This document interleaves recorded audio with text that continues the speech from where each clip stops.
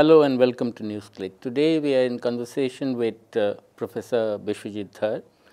He teaches economics at the Jawaharlal Nehru University, and he's been one of the people in India who followed trade negotiations and negotiations within the World Trade Organization since its inception.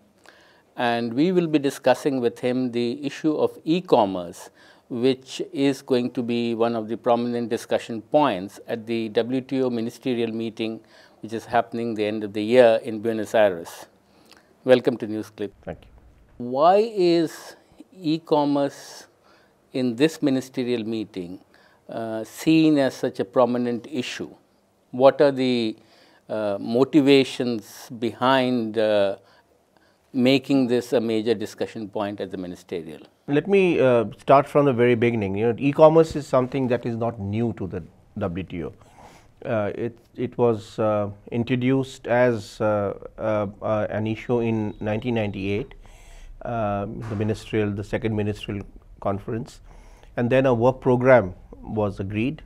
And one of the things that was agreed in 1998 was that there will not be any import duties imposed on electronic transmissions.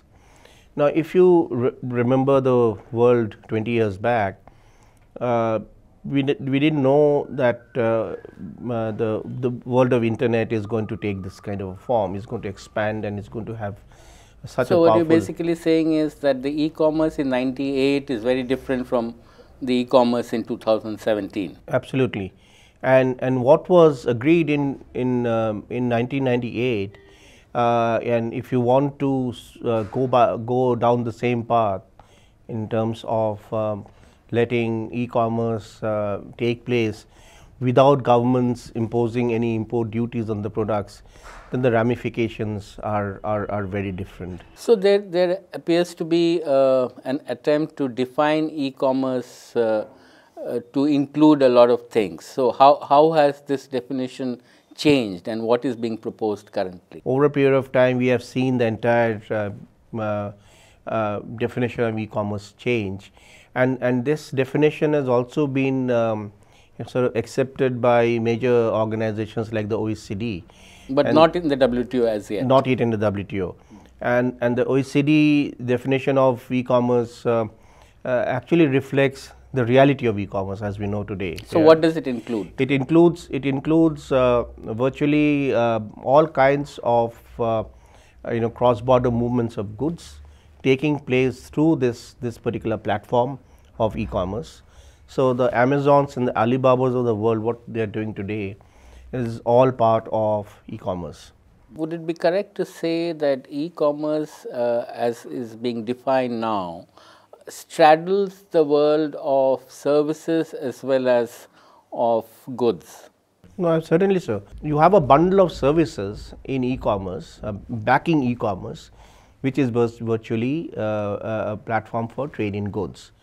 And that is what is happening now, that a bunch of countries, not more than 25-30 countries, who are backing the inclusion of e-commerce in the WTO and are demanding the same kind of terms to be introduced or to be brought in today, which was introduced in 1998. So continuation of the 1998 situation where e-commerce was not taxed, but now in a situation where e-commerce embraces a lot of other areas. Is that what we are looking at? Absolutely.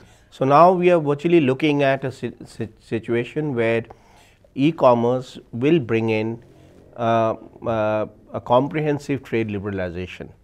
So the way I look at e-commerce, the discussions in e-commerce today in the WTO, I see it as an extension of this attempt at liberalizing trade completely, so no holds barred liberalization. And so all the discussions that we were having till now under the Doha Development Agenda, that market opening will be calibrated and will be calibrated looking at the interests and the abilities of different countries to liberalize their trade given their domestic sensitivities. All these issues are being put in the back burner. When you have liberalized trade, and if I may add, which are the countries which are pushing for e-commerce not to be taxed? Yeah, this is an agenda of global capital very clearly, and today you know that the global capital is not a north-south issue, because there are countries in the south which have become big votaries of global capital, China being the most important, and China has actually become the leader, sort of of this whole pack of countries which want sort of rapid trade liberalizations, and China also has a major interest because Alibaba is now fast becoming the largest e-commerce company now. So, for a country like India, what does it really mean if you do not tax transactions through e-commerce? Is it a huge loss for us in terms of sovereign taxes that otherwise should come to us? The first is that what you mentioned, that there is going to be no tax on e-commerce, which means that there are revenue implications. Yeah? Now, it's a fact that customs revenue has become a small part or a smaller part of the total revenue, but it still is an important source of revenue for the government. So, it will be very difficult for India to actually adjust to a situation where it just lets go customs revenue. That's number one. But the more important implication is will come from trade liberalization. Now, as you know that Government of India has been trying to sort of revive the manufacturing sector. Now, this of course hasn't really worked, and if you liberalize completely, then there is going to be an impact on the manufacturing, this revival agenda. In the run up to the ministerial, are there countries which have explicitly opposed the attempt by the developed countries and China to not tax e-commerce transactions? Yeah, we have, we are told that Government of India has also opposed, and this is what we hear from our officials, that in the discussions we have opposed e-commerce. Of course, we do not have any evidence that India has supported. Nothing in form of a position paper till now. We may do it tomorrow, who knows. The most important group which has opposed e-commerce and has very good reasons, given very good reasons to oppose e-commerce, is the African group. And let me also tell you that the supporters of e-commerce are actually straddling the developed and the developing world. So, although there is something called supporters of e-commerce. They call themselves friends of e-commerce. Friends of e-commerce. So, they call them friends of e-commerce, and the friends of e-commerce, very interestingly, are talking about a development dimension of e-commerce, in which they say that the micro, small and medium enterprises, the MSMEs, they will benefit from e-commerce. But this is an interesting trend, isn't it, that we have seen it earlier, for example, in the trade in services agreement that was that's still going on, where the developed countries then recruited developing countries who call themselves the friends of TISA. In this case, so this seems to be a trend in trade negotiations, that the developed countries get together and then they recruit by whatever means smaller countries. Yeah, but this time, it seems that some of these developing countries have now got habituated to sort of back the developed countries. The worrying part in all this is that countries like India used to focus on the development dimension of trade liberalization, and they always argued, and we all argued, we sort of backed Indian government in that position, saying that the development aspirations, particularly of the smaller players, should not be sacrificed in the name of trade liberalization.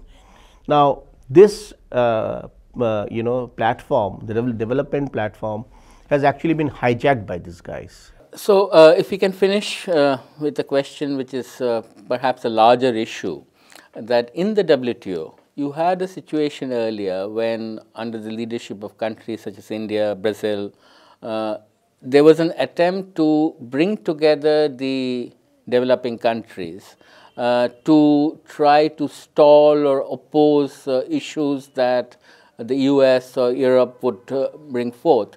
But that kind of a solidarity, that kind of an attempt seems to now have gone into the back burner, and it is now the developed countries who are in a position to recruit smaller and poorer countries for their agenda. So, do you see as in the long run, this as a major threat to the whole multilateral agenda of the World Trade Organization? This aspect of the WTO, where we all thought that the developing countries would come together and articulate their interest from a common platform, that has got that has taken a big hit in the run up to Buenos Aires. There are a number of countries who have joined the big players in supporting issues like e-commerce, investment, and things like that, which was never part of the developing country agenda.